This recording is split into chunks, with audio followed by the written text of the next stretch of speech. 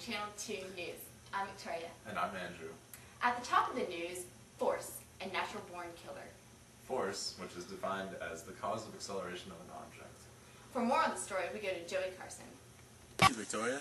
One of the first men who ever worked with force was Sir Isaac Newton. He developed these 3 laws of motion that have been fundamental ever since. First law is that an object in motion will stay in motion until acted upon by another force. And this game is soccer. The second law states that the acceleration of an object is directly proportional to the force acting upon it. It's seen as when Andrew kicks the ball softly, the acceleration is slow. But when I kick it with more force, the acceleration is greater. The third law states that every action has an equal and opposite reaction.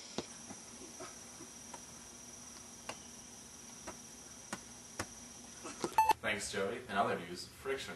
What exactly is it? Friction is the force that opposes the acceleration of an object. There are 2 types of friction, static and kinetic. Static friction occurs when 2 objects are not moving relative to each other. Friction is when objects are moving relative to each other. Take this book. At rest, the book and the table are an example of static friction.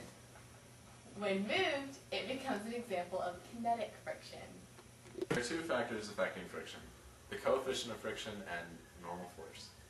The coefficient of friction, a dimensionless quantity, used to calculate the force of friction. Normal force is defined as the net force compressing 2 parallel surfaces together. Its direction is perpendicular to the surfaces. Back to you, Victoria. Thank you, Andrew. And now we're to Sean with gravitation. Gravitation. It's what keeps our feet on the ground and my butt in the seat. Sir Isaac Newton did a lot of work with gravitation. He discovered that 2 objects with mass will have natural attraction to each other. I decided to go out into the field to test some of these theories. As I set out to learn more about gravity, I wondered what it would be like to jump out of a perfectly good airplane. I soon learned that bodies falling towards the Earth will gain speed at a constant rate of 9.81 meters per second squared.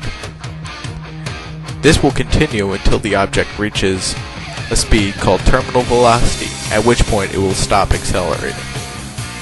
Now back to Joe. And now over to Andrew. Now back to Victoria.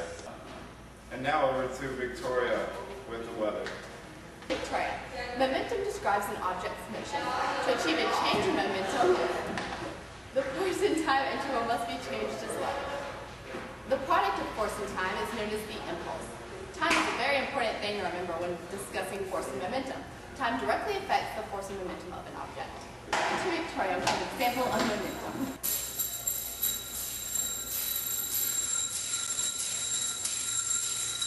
As you can see, the slinky kept its momentum so it would keep falling down the stairs. One direct effect of momentum are collisions. There are 2 types of collision, elastic and inelastic. An elastic collision is when an object bounces off the object it collides with. Inelastic sticks to the object it collides with. Now to Joey for some examples. Thank you, Victoria. This is an example of an elastic collision. As you can see, the ball bounces off the wall and does not stick to the ball. This is an example of an elastic collision. The clay should stick to the wall.